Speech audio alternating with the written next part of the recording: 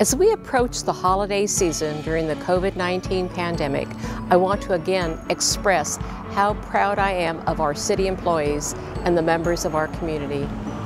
This pandemic highlights the importance of taking personal responsibility for limiting the spread of COVID-19 and to support each other.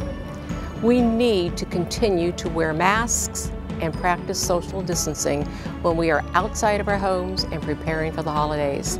I also want to express appreciation for many of our local service organizations, as well as the very kind and generous individuals stepping up to provide services to community members.